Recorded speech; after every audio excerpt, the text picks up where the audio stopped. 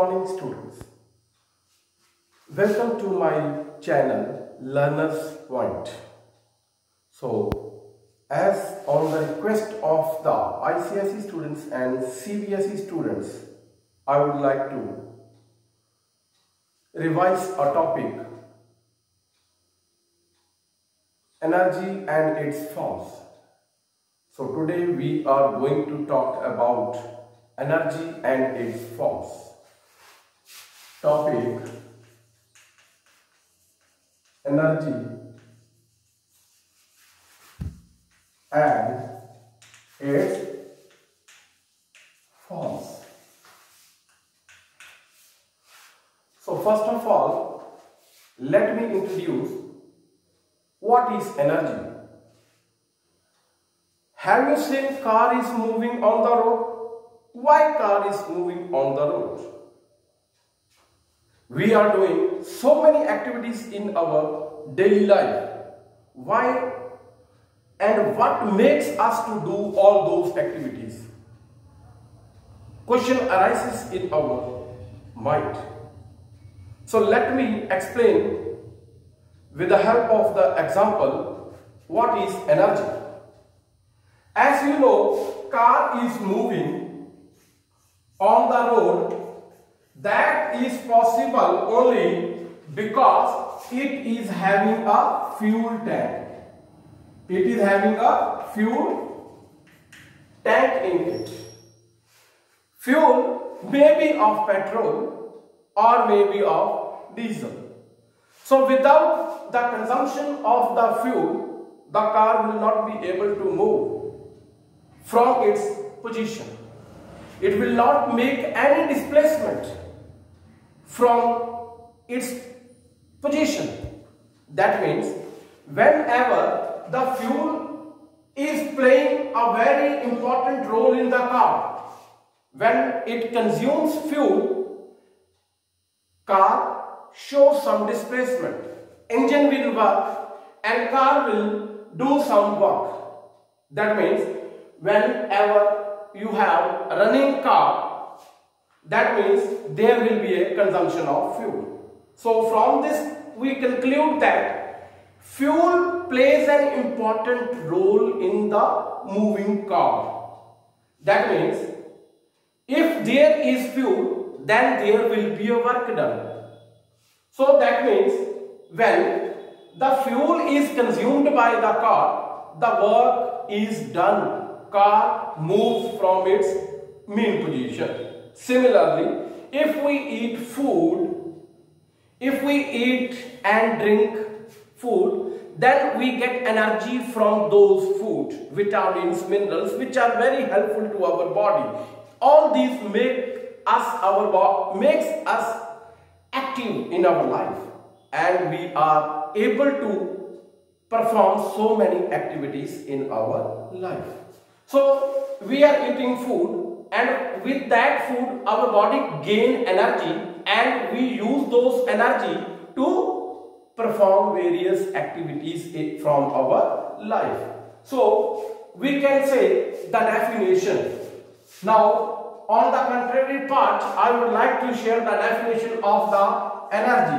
Energy, it is defined as capacity to do work. So energy is defined as capacity to do work. Energy is a scalar quantity.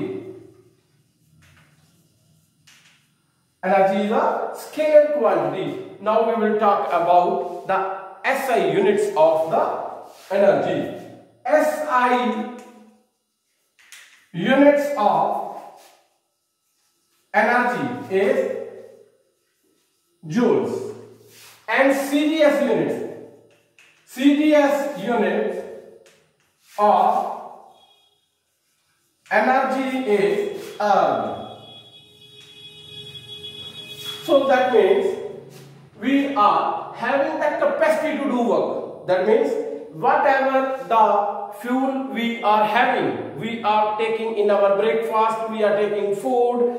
That means car is taking or consuming fuel, and that provide that car to work, and food provide us energy to do work. That means if there is a source of energy, then only work is done. So that means work and energy are very closely related two terms. So capacity to do work, that means petrol in the car makes the capacity of the car to do work. And in our body, in human beings, whatever we eat, that means food, that ever we drink, that is water or anything else, that makes us capable to do work, because energy is playing a very important role in our life. So now SI unit of energy is joules and CGS unit of energy is ergs. Now types of energy, or you can say forms of energy, or forms of energy. Types of energy, we can say kinetic energy and potential energy. There are two kinds of energy mainly, that is kinetic energy and potential energy. First, we are having chemical energy.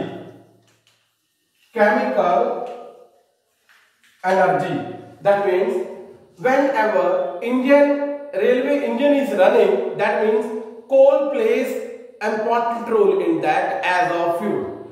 Coal makes the engine to move. That means chemical energy. Coal is a one chemical, and chemical plays an important role in that energy. So we can say it is a chemical energy. Second, nuclear energy. Nuclear energy is there, sound energy is there. If you clap, you will produce a sound, that will form a sound energy. Light energy, whenever you switch on the bulb, it will produce a light. You can say it light energy. Next, mechanical energy, and many more energies are there. So these are the few types of or forms of energies which I have discussed.